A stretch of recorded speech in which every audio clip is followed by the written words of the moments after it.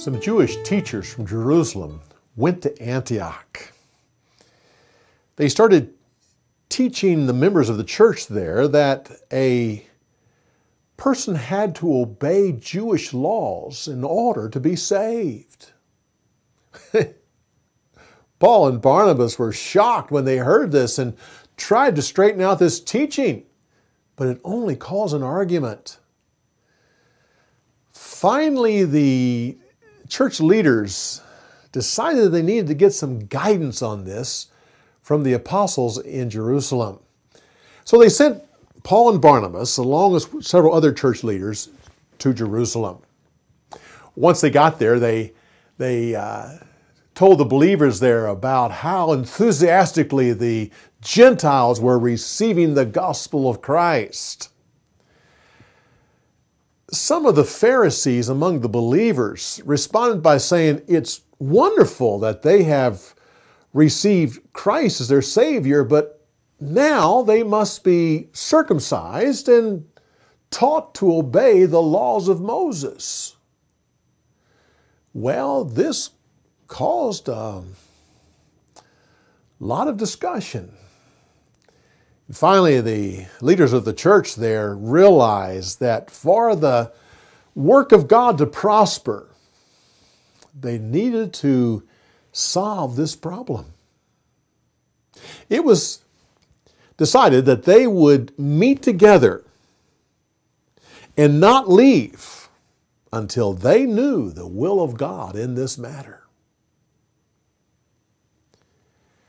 As they met, at one point, Peter stood up and said, "I was the first one to take the gospel to the Gentiles.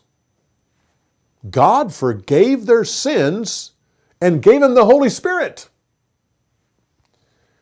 I don't think God would be pleased if we required them to do things that we Jews are not able to do ourselves. Listen to what I say. It's only by the grace of our Lord Jesus Christ that we have forgiveness of sins, both Jews and Gentiles."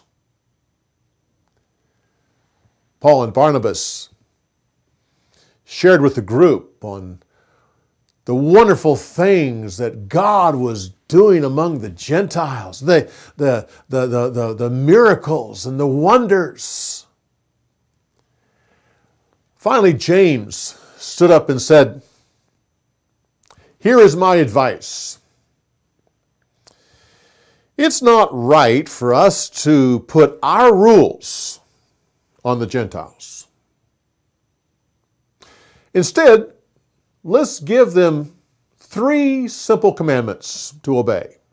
First of all, they should not eat anything that was sacrificed to idols. Secondly, they should stay away from immorality. Third, they shouldn't eat blood or anything that was strangled." Well, the church membership agreed with this advice. So they decided to write a letter and send it to Antioch. They sent the letter with Paul and Barnabas, and then they sent a few other believers along to verify that this letter truly did come from them. One of those men was Silas. When they got to Antioch, they gave the letter to the church leaders, who in turn read it to the congregation. The membership of the church there received the letter with joy. They were encouraged when they heard about the freedoms that they had in Christ.